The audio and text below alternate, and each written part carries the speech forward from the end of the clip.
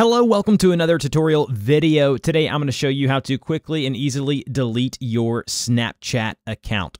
Unfortunately, here we are on the Snapchat app. They don't make it very easy to delete and deactivate your account within the app, so I'm going to show you the quickest way of deleting your Snapchat account. So go ahead and just open up a new browser like I'm using Safari here on my iPhone. It doesn't matter. Safari, Chrome will work. It really doesn't matter. And type in this URL. Go to accounts.snapchat.com. So accounts.snapchat.com. It'll take you to where it wants you to sign in to your Snapchat account. So go ahead and sign into your account by typing in your username and then password. Once you've typed in your username and password, just tap the blue Next button there.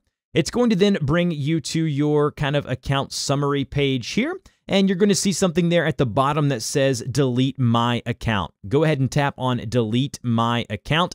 Then it'll give you a big black and bold confirmation screen here that says, oh snap, you're leaving us. Kind of letting you know what happens once you've deleted your account. After 30 days, your account will be deleted. So make sure that you understand this is a permanent deletion of your Snapchat account. So it's going to ask you to type your username and password once more. So go ahead and type your username and password one more time.